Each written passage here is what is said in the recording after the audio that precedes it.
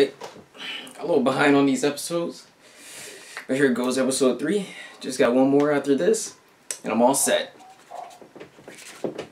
Let's cue the music.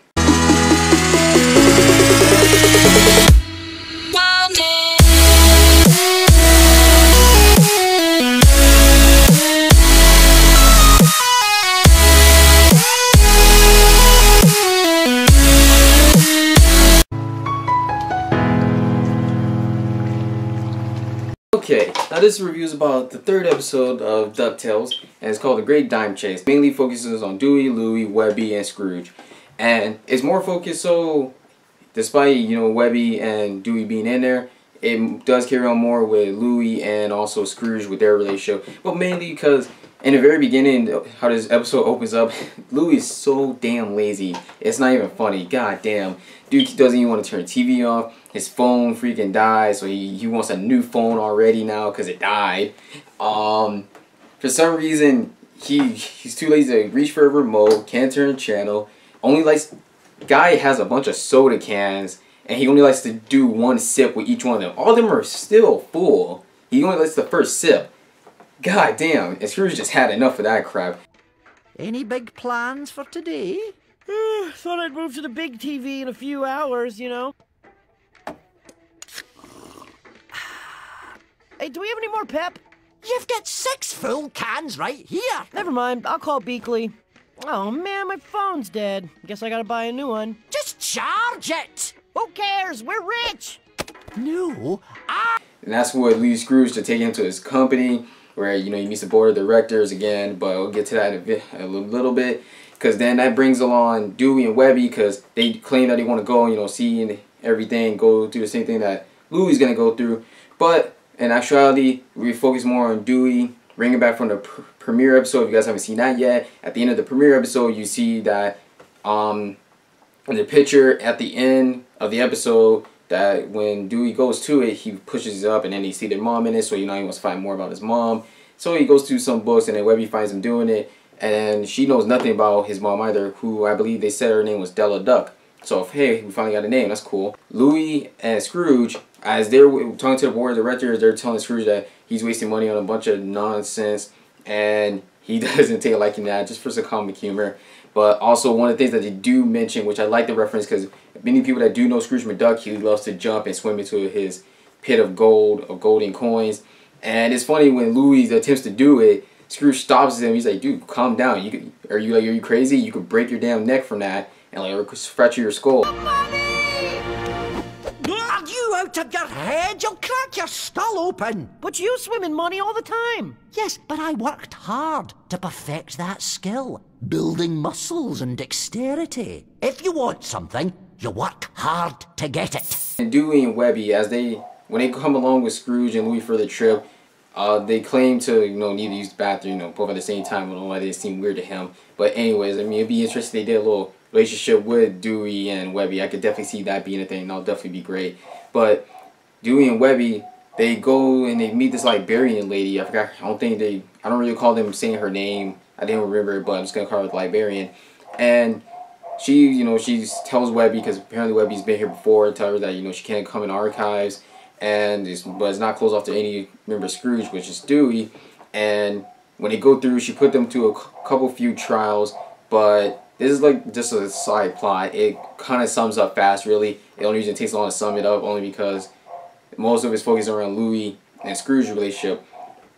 But when Dewey and Webby go through the different trials, honestly, Dewey just sees it as a waste of time, and it comes off as a waste of time. But until the librarian tries to attack them at one point as their final trial with a sword, but then they find out that after getting through that whole situation, they're given a book. They get a book that says Del Duck in it and everything. But when Dewey opens it up, there's nothing there. It's only blank pages. No writings, no nothing. Until he keeps flipping, then there's one page with a code number, and then there's also with a code number, and then one of the previous trials that they did, Webby notices that there were numbers on them with decimals and everything. And Webby then finds out more about Della Duck once they put in the code, and then they have to go through reorganizing the books. Basically, it seems like they're doing librarians' work for her, but it does lead them to finding the answers that they want.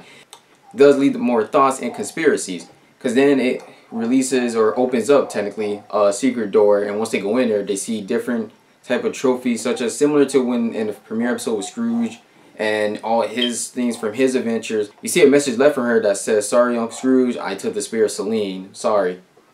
And that leads to more conspiracy. Even Webby saying, "Is it possible that your mom might have betrayed Uncle Scrooge?" And then that's the all that we get of that. That leads to more questions in later episodes. And then, continuing with Scrooge and Louie, we meet another iconic character from the DuckTales original series. I mean, I don't remember if he was this arrogant, much of an asshole like this. We feel... Shut up, everyone! I've done something brilliant! Ah, Gyro! Gyro Gearloose, my head of research and development. I'm sorry, but we... Apology accepted. Now try to keep up with my mind-numbing genius. Basically, and turns out that all his inventions really seems to turn on human beings. Yeah, he has this one little light bulb that's supposed to do everything for you. And that would catch Louie's attention. The tiny, all-purpose robot that does it all. Wait, what does it do? It all. Lil Bulb is an artificially intelligent personal robot helper. He can make toast, find your keys, serve as a booklight for your late-night reading. You'll never have to do anything yourself again. Mm-hmm. And how will you ensure this one won't achieve sentience and turn evil like all the others? Only half my inventions turn evil. The other half are just wildly misunderstood. And it leads to eventually Louie using that bowl to get him a soda. He realizes he ends up using a dime, and it turns out that was Scrooge's first dime. The dime that inspired him to come here to America and to become successful duck that he is today. I was a young shoe shine in Glasgow when a man came in, his boots cemented in mud. I worked and worked until those boots sparkled. In return, he gave me an American dime. That dime inspired me to move to America and find my fortune. So then Louie has to now go and get it back, but then he realizes that there's a truckload. There's a bunch of dimes everywhere. Non-stop, there are a bunch of dimes everywhere. He doesn't know which. He has to go through a couple steps. 24 steps. He couldn't even get through one. Then he gets to the point to where the bulb does turn on them as well, and he gets into a giant mech-looking robot somewhat, and then they have to stop that robot as well as trying to get the dime that's now in there with a pit of golden money, with a pit of golden coins, and then it just all escalates to a certain point to where they have to fight the robot. Gyro was able to get the bulb off the robot. And after all of that and everything's settled and everybody and all the plots are sealed, now you come to the part where, you know, Louie somewhat, I guess you could say, finally learns a lesson in a way. You know, all the episode's supposed to like help him grow basically as a character. And then the episode ends where it shows Gyro, and he has an idea to. It's weird how he was talking on about it. Basically, it sounds like he wants to make himself a robot or make a robot suit for him. Any other movies, shows, animes, or any sort that you guys want me to talk about, just comment below. How you feel about the video, if you liked, hate it, I don't care. Whichever one, comment below. Don't fail to ring that bell, and like if you dare, and subscribe if you care.